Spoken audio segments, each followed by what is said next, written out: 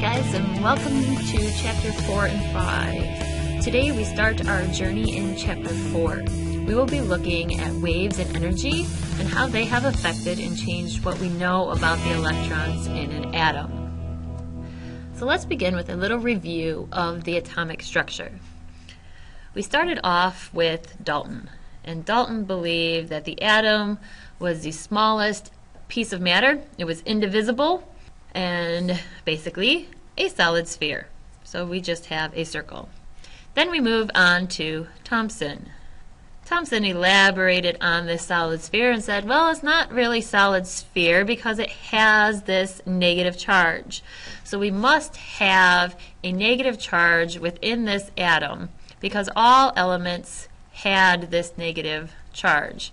And this is often referred to as our plum pudding model.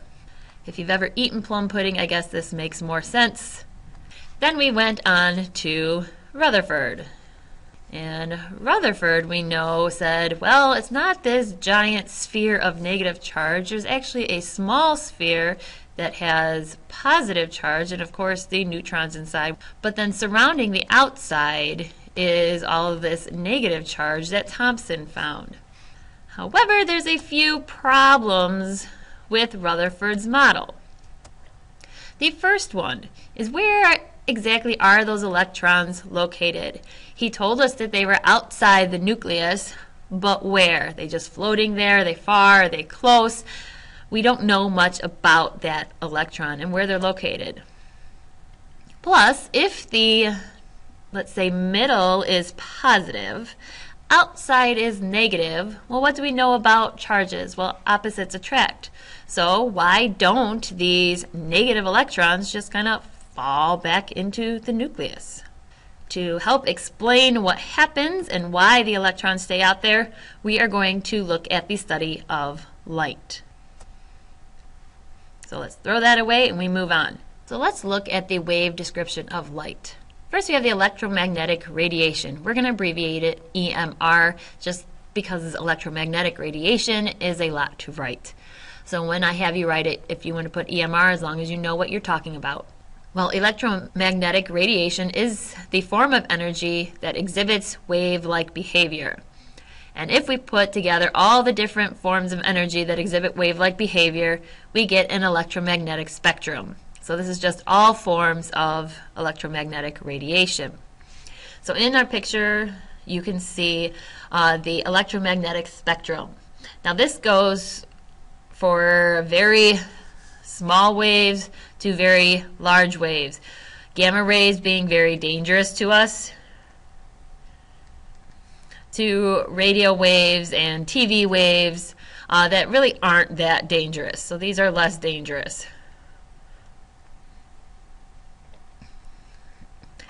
However, the important thing to know is that within this whole spectrum, we only see within this range.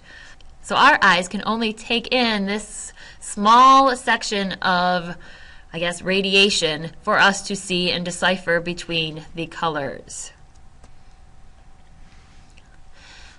So no matter what type of radiation we are looking at, it all moves at the same speed. And we give that the letter C. And this is the speed of light. So it is a constant, and the constant is 3 times 10 to the 8th meters per second. So yes, this is a number you will want to commit to memory. So 3 times 10 to the 8th meters per second. And that is our speed of light. So any type of radiation that you have depends on this speed, or will move at this speed. So let's look at properties of waves. First one we're going to look at is wavelength. And the little symbol there is lambda. It's just a Greek symbol that helps when you are doing types of equations to keep all of the different variables separate. So this is the distance between corresponding points on adjacent waves. Next we have frequency. Frequency is like a V called mu. So this is a number of waves that pass a given point in a specific amount of time. time usually being 1 second. So basically you can think of yourself as standing up here at the top, and then you're going to count how many waves pass you in a second. So when does the next crest hit? How long does that take? That would be your frequency. Your wavelength then is from crest to crest. Doesn't have to be crest to crest. It can be trough to trough, or it can be any similar spot on adjacent waves. So it doesn't need to be, it's just usually we look at it from the top to the top. So that's wavelength, frequency, how often that wave passes us in a second. For frequency, the unit is hertz. For wavelength, the unit is meters. Often you'll see it in nanometers just because the size of the waves that we are getting. And we need to remember that if we're looking in nanometers, nano is 10 to the negative 9. So keep that in mind as you're going through, because there are going to be some conversions that you will have to make to work with these problems. Now, when we work with wavelength and frequency, we notice that they are inversely proportional. So what do we know about inverse proportions? Well, we know that two numbers are going to be multiplied together to equal a constant. So we're going to multiply something by something, and we're going to get a constant. Well, what constant would help us relate wavelength and frequency? That's right, it is c. So do we remember what c is? That's right, c is the speed of light, which has a constant value of 3 times 10 to the 8th meters per second. This funny symbol represented what? Wavelength. And this one was our frequency. So the two are multiplied together.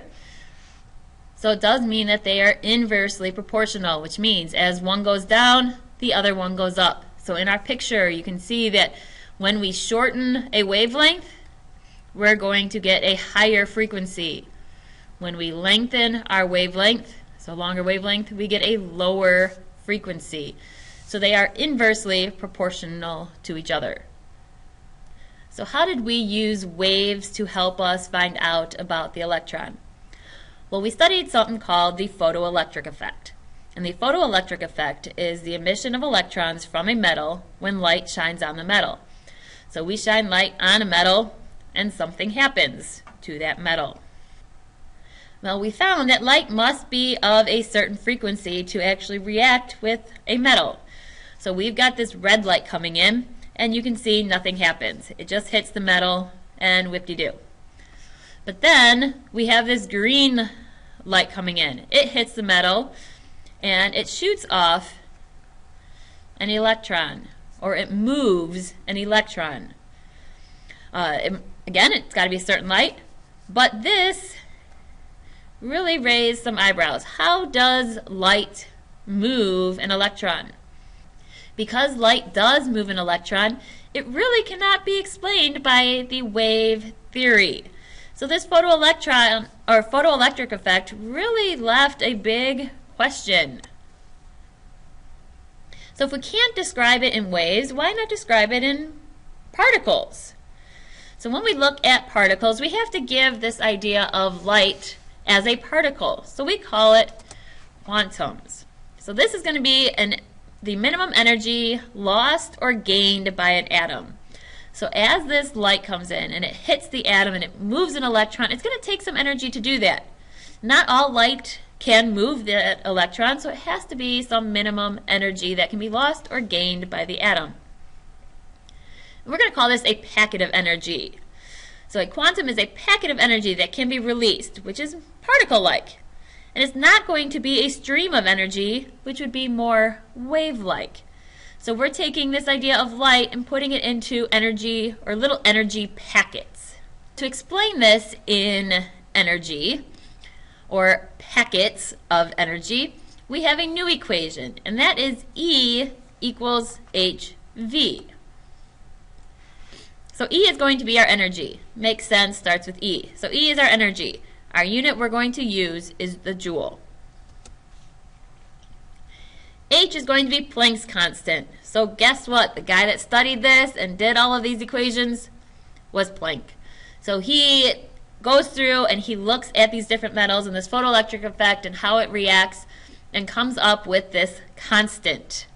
So H is our constant.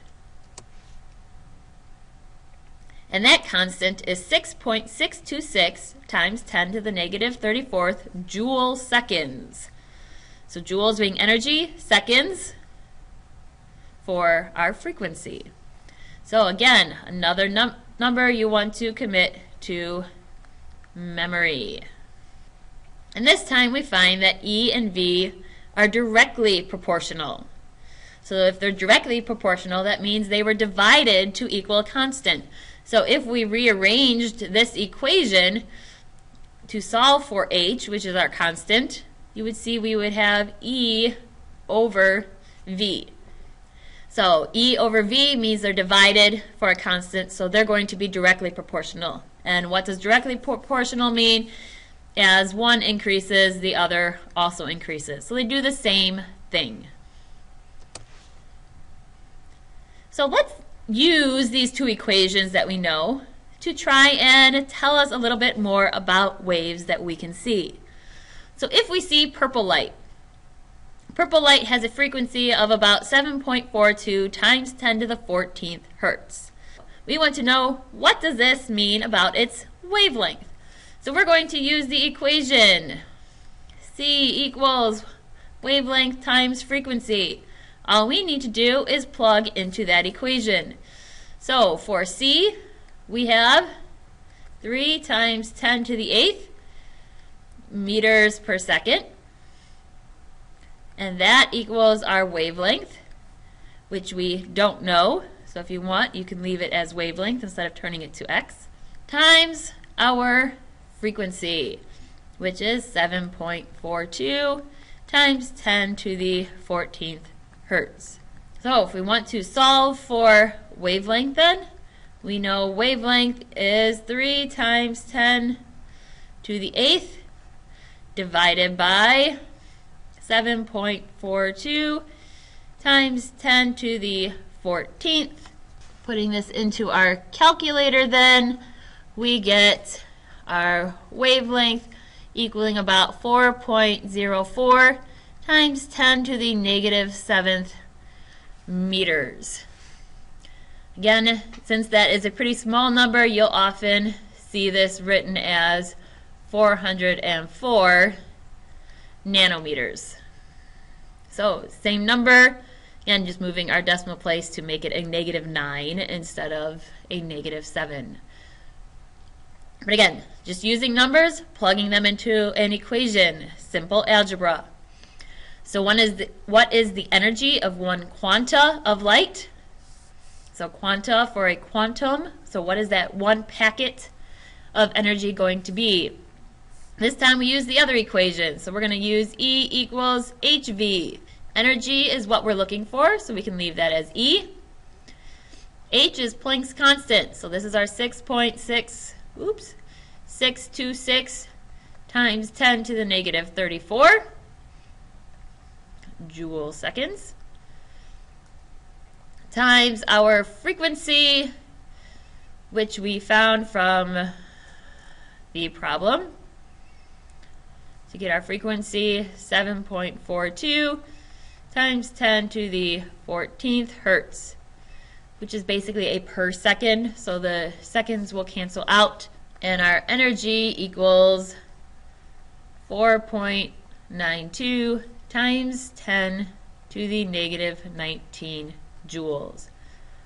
Again, plug into the equation what you know. Two equations you need are this one and this one. One of them, or both of them, each have one letter as a constant that doesn't change. So then you're going to be given the other one, and you just solve for one unknown. Again, simple plug and chug of algebra. Let's look at our second practice problem. So let's look at the other end of this visible spectrum. Let's look at red light.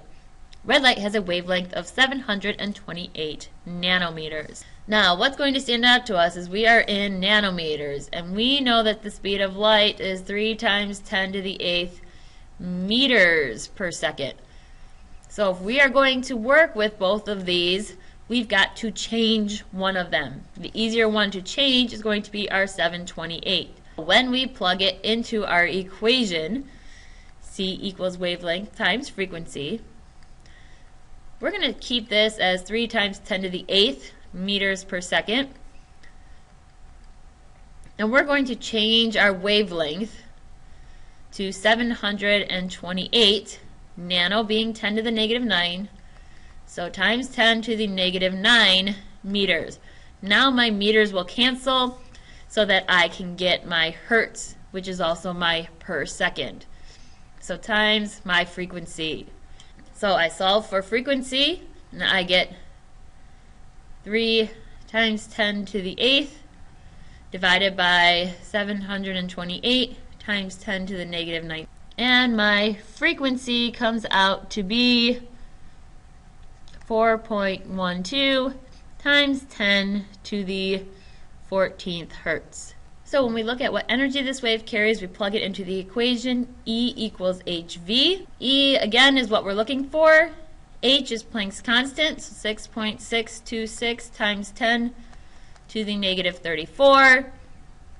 We're going to use our frequency that we just found, so 4.12 times 10 to the 14th. And we solve for E, and we get 2.73 times 10 to the negative 19. Again, try to use that EE button so you don't have to use parentheses when you're working with your scientific notation. So the big question is, does light behave as a particle because it can move electrons, or does it behave more as a wave because we can measure the energy and we look at its wavelength and we look at its frequency? So to answer this question is our big man on campus,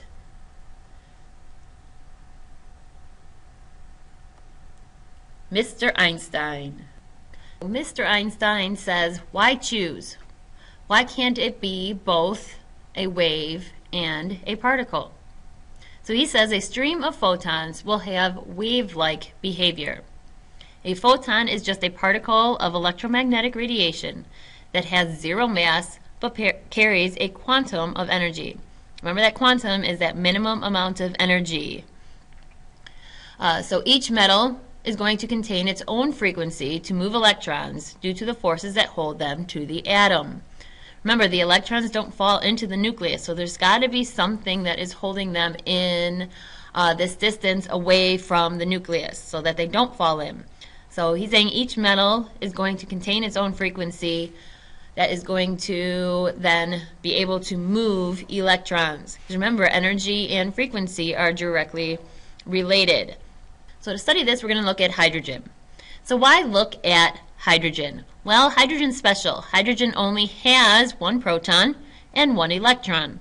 So if we want to know how the light moves electrons, we're going to want to study an element that only has one electron. That way we know when we shine different lights on hydrogen, we can see where that electron is moving. So electrons are going to start in the ground state. This is the lowest energy state of the atom. So everything is all hunky-dory, it's calm, it's relaxed. If you want, it's sleeping. If you were in your ground state right now, you would be sleeping. You wouldn't be watching this video. But because you are watching this video, you are said to be in an excited state. You are an atom that has higher potential energy. So when the electrons move, they are now considered in an excited state. And the atom itself then has higher potential energy because it took in energy to move the electron. When that electron eventually returns back to the ground state, it's going to give off energy in the form of electromagnetic radiation. Just like eventually you're going to stop watching this video and then you're going to go to bed. So hopefully you don't do that during the video, but I guess that's your prerogative if you want to. But you can go, or when you go back to bed, you have returned back to your ground state and you have given off some of your energy. The atom follows the same path. It wants to be in a ground state, light's going to hit it, it's going to gain energy, it's going to go into an excited state, and then it's going to return back to its ground state. How we know that this happens is through line emission spectrums. So when a beam of light from electromagnetic radiation shines through a prism, it separates into specific wavelengths. Of course, there's only certain ones we can see, so we look at the ones within the visible region. Below then is the continuous spectrum. So continuous, you can see, looks more like a rainbow. There is no division of color. They kind of all blend together. The line emission spectrum is specific lines, and you can see for different elements you get different line emission spectrums. In the continuous, there is going to be no separation of wavelengths, so kind of like a rainbow outside. You don't see the specific red, orange, yellow, green, blue lines. So that would be continuous. Line emission is when you actually see the different lines. So looking at hydrogen's line emission spectrum, we see that there are 4 specific lines.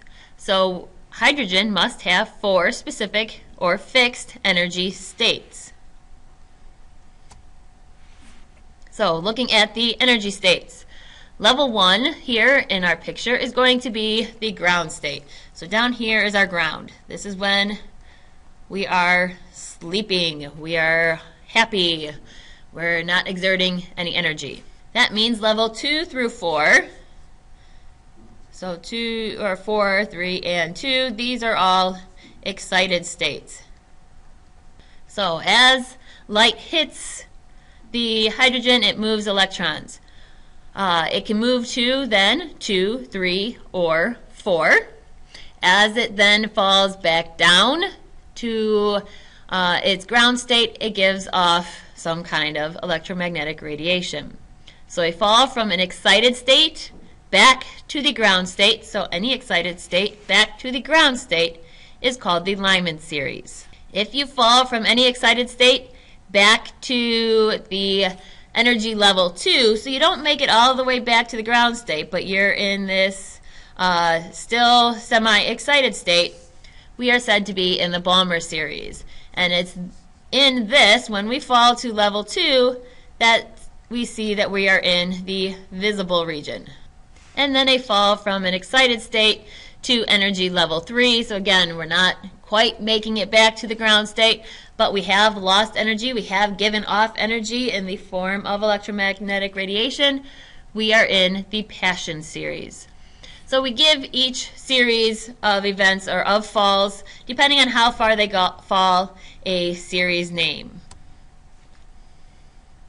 So how does this build on our atom? Well, we get Bohr. Bohr comes up with his own model of the hydrogen atom. And he says that the electrons don't fall into the nucleus because they are in fixed energy orbits. So they're not just willy-nilly out there surrounding the nucleus somewhere, but they are in specific energy orbits. And he says that the electrons cannot be between these orbits. So these circles are our energy orbits. So specific energy levels. So if you want, this would be your ground. Then you have level 1, level 2, level 3. And he says electrons cannot be in between these orbits. So just like when you're walking up the steps, you're going to be on the step or on the higher step, but you can't be halfway in between. If you were going to jump onto a ledge, you can't jump halfway. So you're either going to be on the bottom or you're going to be on the ledge. You can't hover halfway in between. Electrons can't also. They have to be at those specific energy levels. Electrons further from the nucleus are going to contain more energy. So the further out you are, So out here you're going to have high energy, and here you have low. So the further away you get from the nucleus, the more energy you contain.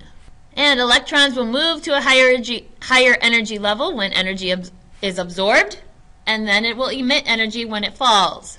So in order for this electron to go from here up to here, energy must come in. So energy comes in, hits the electron. So we're going to absorb energy. However, if this one goes back down, it's going to emit energy. So when you fall back down, emit, or it takes in energy to move up. And that is where we're going to leave you tonight with this model of the atom.